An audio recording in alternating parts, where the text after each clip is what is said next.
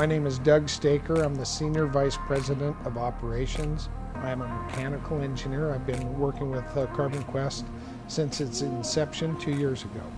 This is the first in-building carbon capture system at this scale in this type of building in the world.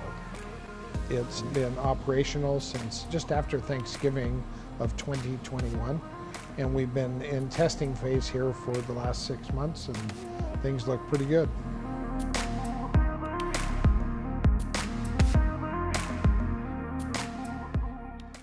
Well, here we're in the basement of a 30-story high-rise here in New York City. We're in a parking garage, and our equipment can be located in different angles and fittings, and that's kind of the beauty of the design. This building is going to exceed its emissions by about 400 metric tons per year starting in 2024. This system is designed to reduce the overall emissions in the building by about 25%, which will get them back in alignment with what they're allocated as far as the emissions for this type of building, this many square feet. We start our whole system process at the main source of exhaust, which is the boiler systems.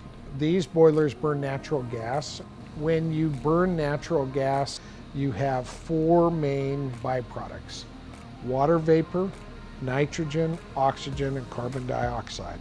We follow the path where the boilers go from their connection to the chimney, and a lot of times it'll be a duct system, which is in New York terms known as a breaching.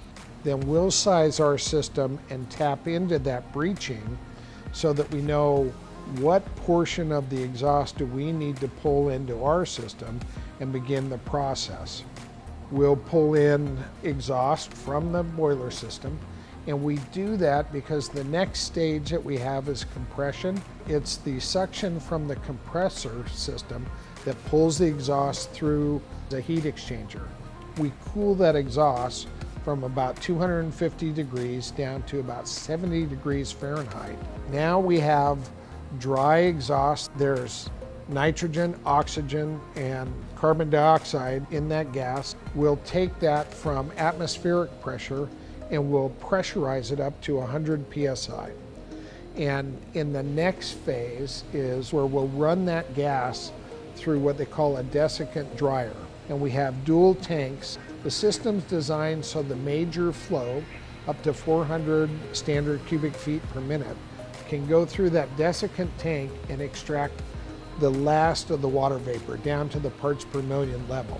Now we enter in really the heart of the system, which is known as a pressure swing absorption system.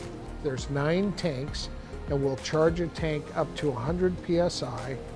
There's an intricate valving system that allows us to switch tanks fairly rapidly, and we'll pressurize each of those tanks, let it dwell for a little bit, and then we'll lower the pressure down to atmospheric pressure, down to 0 psi. The adsorbent that we use has a high affinity for CO2, and not so much for the nitrogen and oxygen. So to get the CO2 out of the tanks, you actually have to tug on it. You put it under vacuum. It's relatively pure CO2 going to the next phase, which is liquefaction.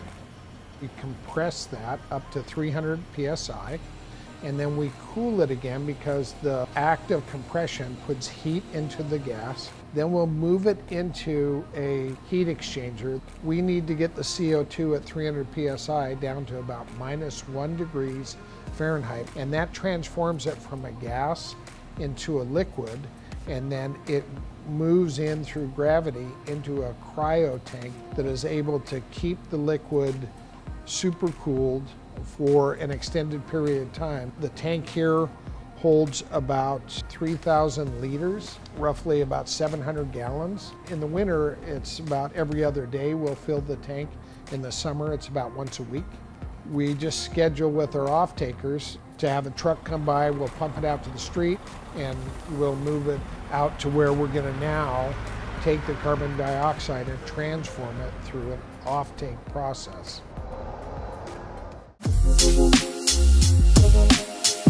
Thank you.